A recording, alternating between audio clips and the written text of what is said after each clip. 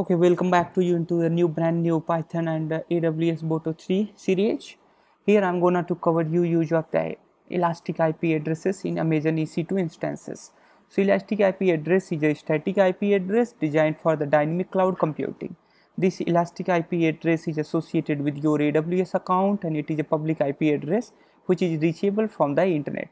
If your instance does not have a public IP address, you can associate an elastic IP address with your instance to enable communication with the internet. So we can import the Boto3 library and then we can create a EC2 instance client from the EC2 instances. So you can write there the EC2 is equal to the Boto3.client and the EC2.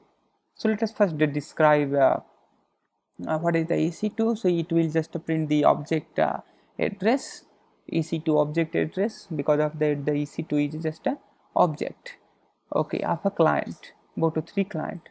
So I'm gonna here print apply a filter. So the filter I would like to take only the name of elastic IP address and then the domain name is just a domain and the values.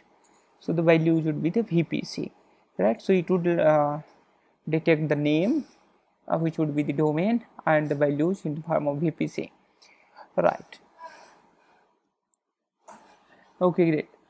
So now I would like to describe those addresses which I have applied into the filter. So EC2 dot describe underscore addresses, right?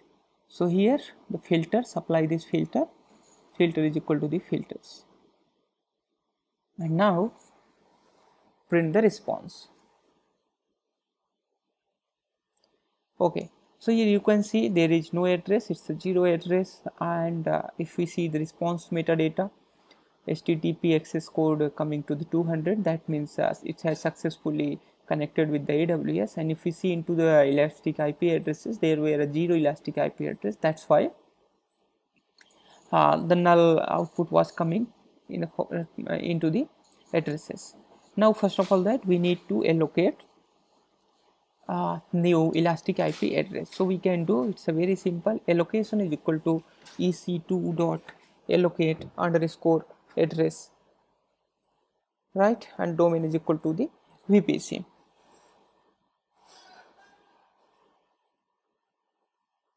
Right.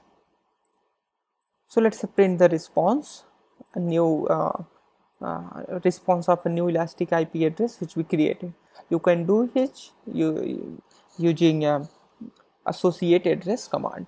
So you can write response is equal to EC2 dot associate underscore address. So in the address now we need to give their allocation ID, right, allocation ID, and we also need instance ID which will need to give that, right?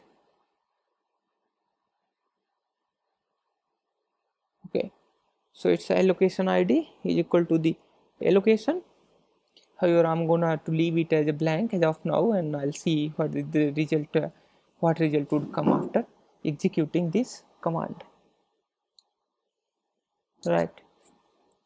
So the instance ID would be, you can see there from here, if we see the instance ID, right, so we can copy this instance ID from here directly, or we can access from the command line itself, right? So let's copy this instance ID.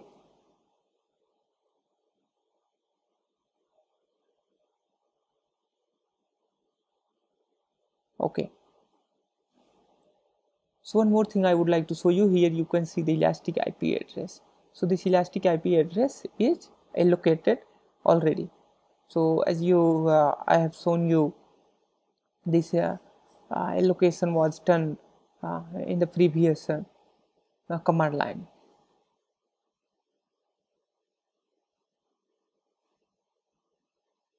Right, so I'm getting some error. I would like to see what is the error, what type of error I'm getting. So it's telling that there is a key error. However, I think I have copied it very carefully, so the error must not come, but somehow this error is coming. So I would like to see the allocation.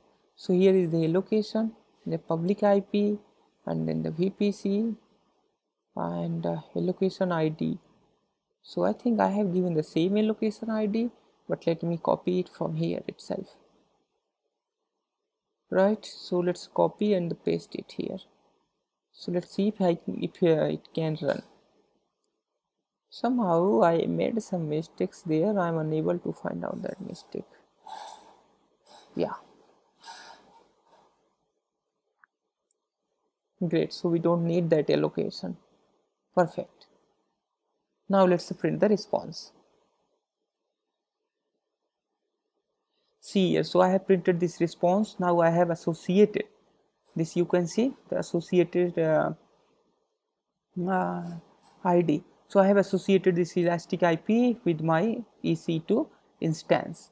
Now you can see here my EC2 instance IP address has been changed to the same, which is elastic IP address. Right, so the 13.126.220.1.0. Right. So let's see, the response is equal to EC2 dot release IP addresses. So I would like to here delete elastic IP address, or you can say it's a release. So after releasing an IP address, it is released to the IP address pool and might be unavailable to you after some time, or even after your release. So be sure to update your DNS records and any servers or devices that communicate with that addresses.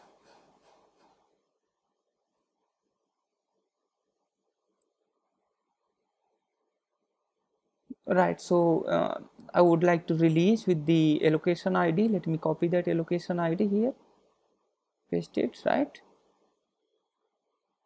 So I don't need more than this, so it will automatically release that elastic IP address.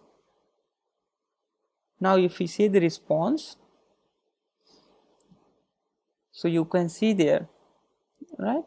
So it says that HTTP status code 200, that's when it has successfully released IP address.